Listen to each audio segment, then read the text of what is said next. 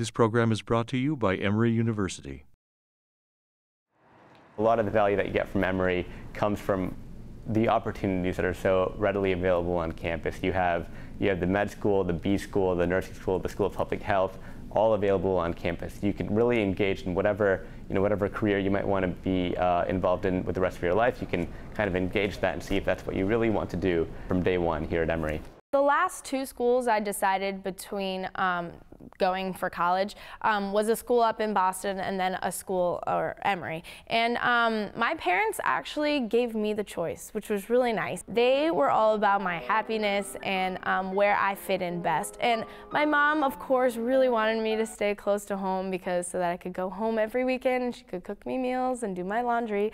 But they ended up saying that it was my choice, and they wanted me to go to a place where I fit in and where I would learn the most. And my dad actually pushed me to go to Emory a little bit because he thought that I'd been in this New England bubble for too long in my life and that I needed something to expand my horizons, which I think he was right. Emory is an incredible institution that will give you the opportunity to learn not only academically and intellectually, but grow emotionally and spiritually and mentally and every other possible way you can think of.